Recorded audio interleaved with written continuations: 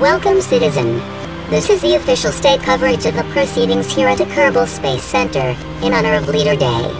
It is truly a good day to live here in the Kerbal's Democratic Republic of North and Plathew. I am Valentina Kerbin and my co-host, Dynamite Kerbin. That's right, Val. Today marks the anniversary of the arrival to this plane of existence our dear leader Junkie.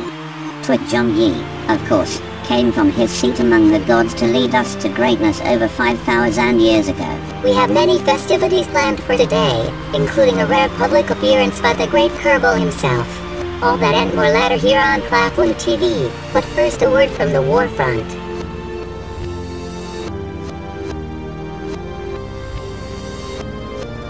Hey guys, and welcome back to this special Leader Day edition of Kerbal Collaborative Warfare, the Kerbal series where 5 YouTubers have teamed up and split up the bases of KerbinSide so they can have war with the weapons and armament in the BD Armory mod. I hope everybody's doing alright out there as we launch our newest vehicle. This is the Birch Swan. It is a combined bomber missile launch platform. There's a small gun on the front as well. We have Tamty in control of here, the celebrated war hero of Edithside. And today we are on a mission of liberation, freedom, and the way to impose the leader's will on the world around us. In Tape Gaming's last episode, he came across into my lands and decided that he had to take over Woollypool just because someone else had blown up his stuff. I mean, it's totally unfair if you ask me. But at the end of that particular episode, intentionally or not, he laid down a challenge to me. He turned around and said that he did not believe I had any vehicles capable of such long-range flight as to go to Woollypool and then make my way to Edithside and take back that base. Now, as it happens, my plan is not to go and take over Edithside, but I did want to show that this vehicle is more than capable of any long-range attack patterns. And I believe the mission I have got planned out today more than demonstrates that capability. So, I think what we're going to do now is a little bit of an homage à la Penguin and play some music whilst I get close enough to actually be able to come and do some damage somewhere.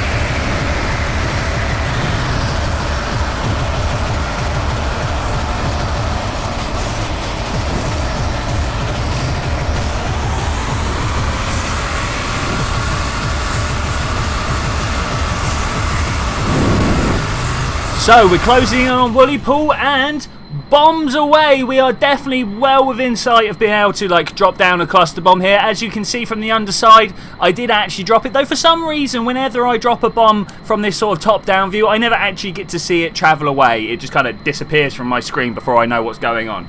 Alright, so we've got Tamty and Lagi here trying to decide which way they're going to approach this.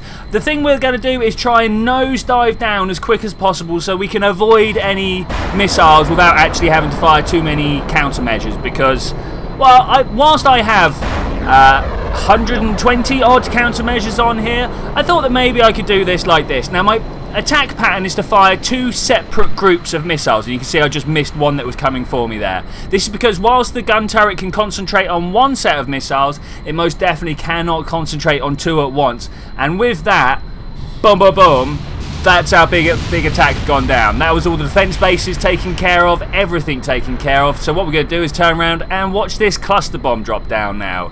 It's just a little bit of extra niceness there. You can see it's now split apart and we're just waiting for it to hit the floor and do some damage. The one thing that I have noticed in almost all of my bombing runs is that I overshoot by quite a bit, and I'm not sure how to go about correcting that, but you know, at some point I'm going to have to learn how to do so. You would have thought just firing when my green bit is a little further in front of the base would have been the way to do that, but I have done that lots and lots and lots. Okay, so what we're doing here is just having a quiet flyover just to see if anything is still alive that can actually attack me. I can see that there is a pink marker down there and that worries me, but coming in this slow, this low, it's not done anything to attack me, so I'm feeling fairly good. We're going to buzz past, maybe fire off a few shots, see if that like kickstarts any AI into doing stuff, but it doesn't. So we're going to come down for a nice gentle landing here and see what all the fuss is about.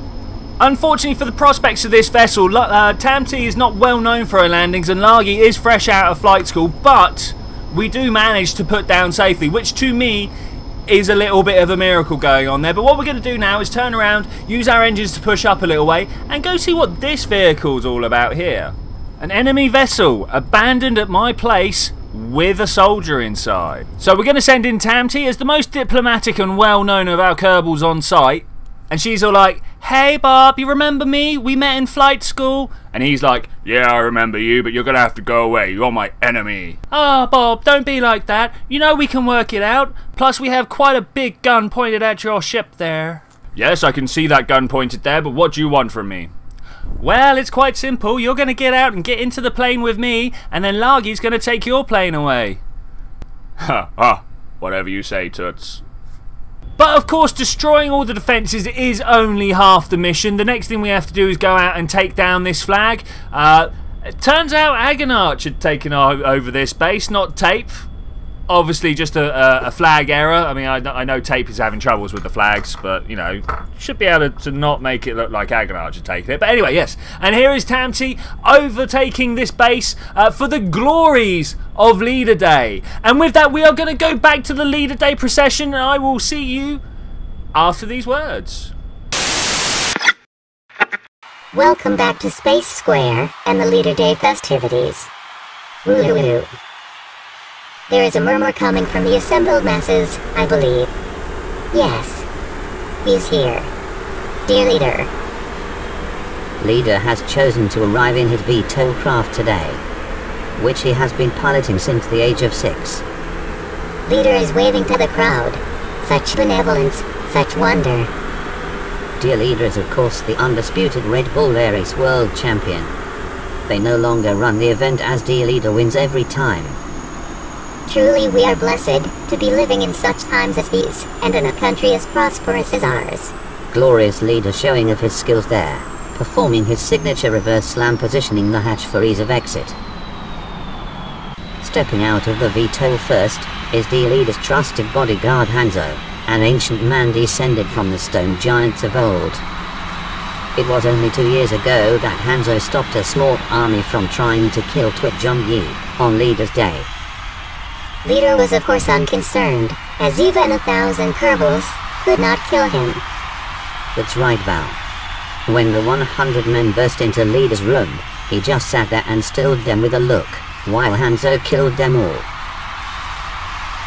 Glories. Glories. Glories. Glories. Glories. Glories. Glories. Glories. Glories. We will of course be returning to Space Square at some point to call back in with the parade, but now for the second part of the Birch Swans mission. National pride is at stake, a challenge was laid down, an assumption of my inability to deal with a particular situation was brought up, and so I had to answer that call with this vehicle. Now, I'm actually going up towards Kola Crater, and I will explain why later on. But I'm flying a little bit blind at this point, so I don't know if you guys have been watching our saga of trying to figure out how this base boss works. Well, still I have not managed to figure it out, or I do later on in this episode, but at this point I had not managed to figure out how to like select a base and get it to point me in the right direction. So I'm just kind of flying northwards here.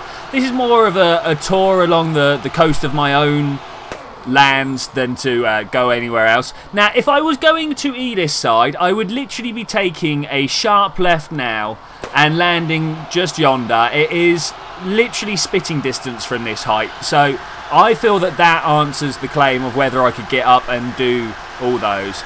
But let's talk diplomacy, shall we? And in fact, Tape, I'm talking to you in particular here.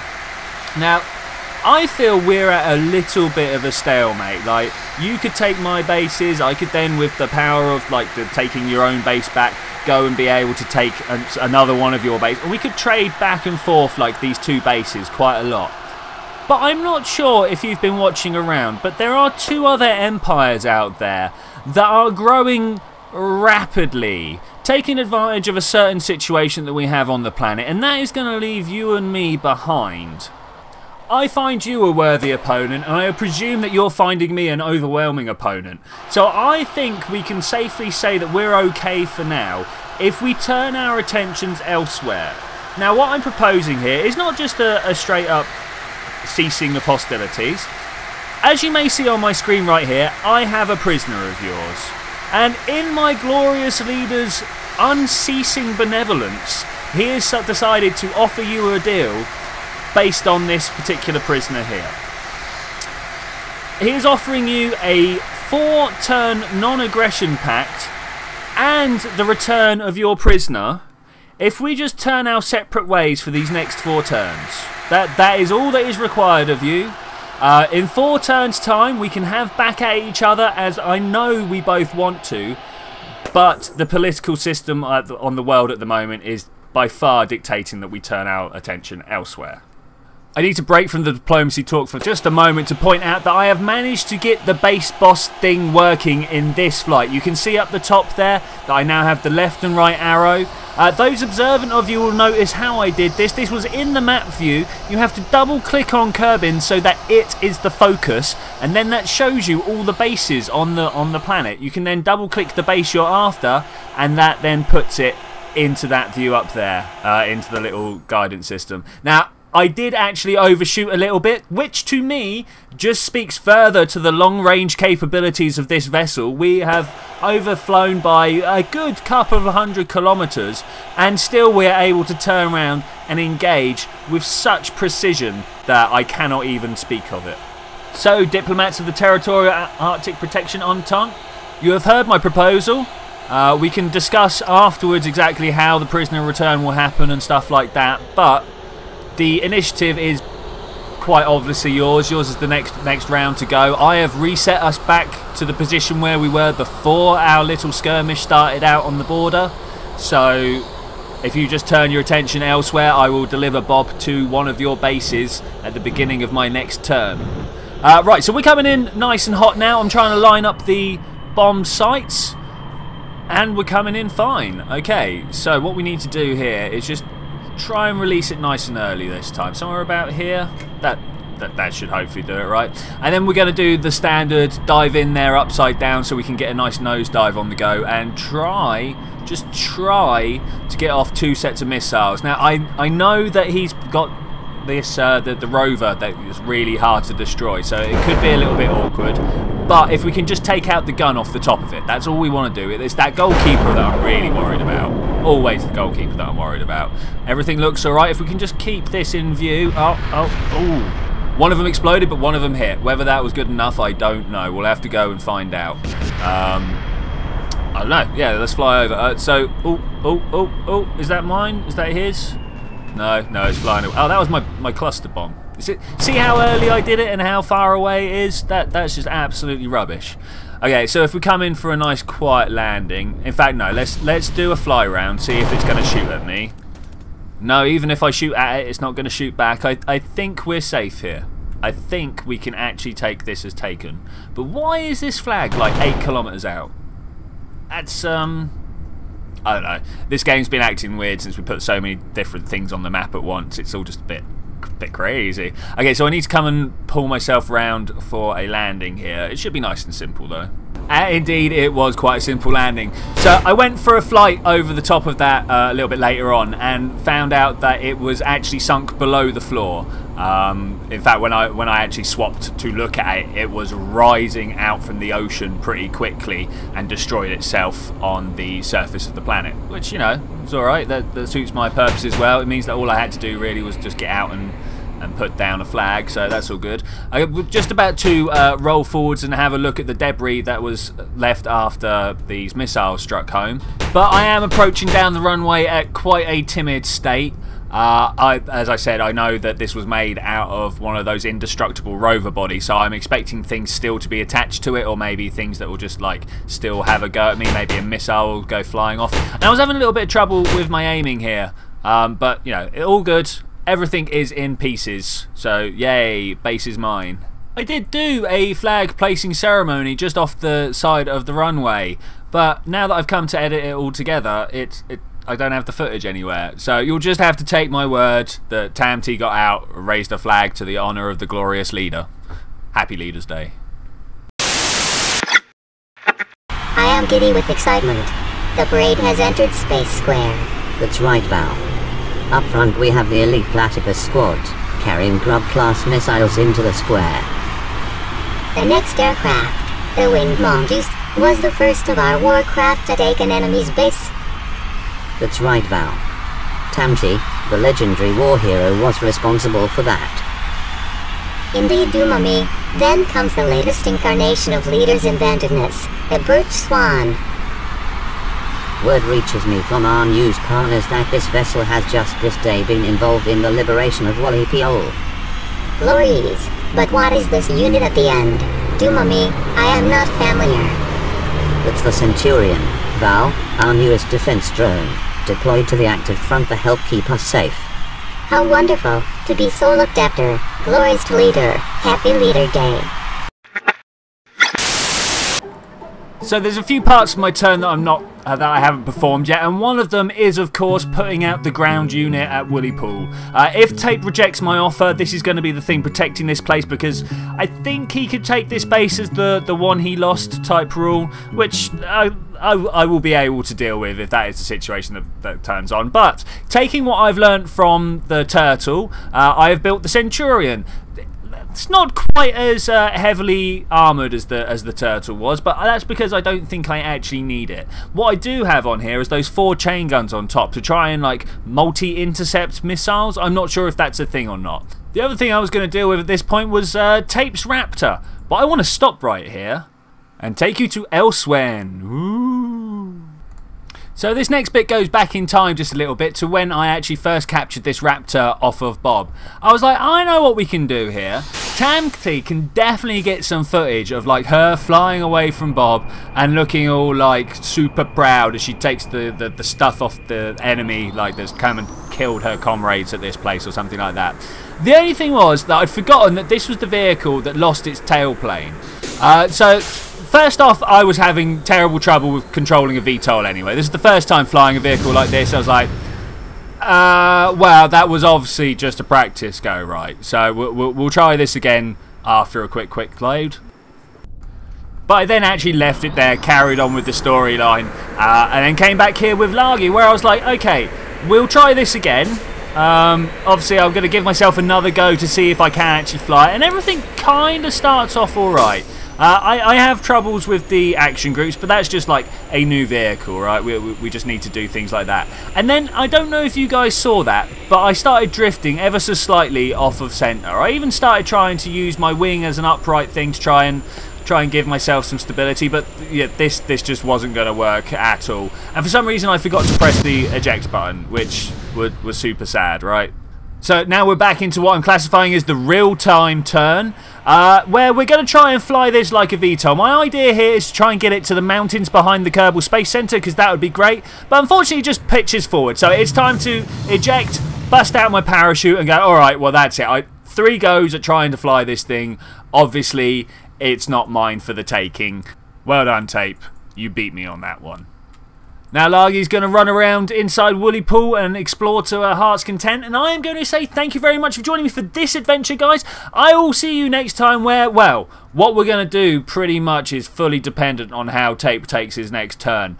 I am in particular looking forward to expanding out and trying other people's skills. Like, I know Tape is a worthy adversary and someone that we could quite easily exchange war with in a fun and equal manner, but I'd like to go see what everyone else is about as well. Anyway, I will see you then when we're going to do that. Bye!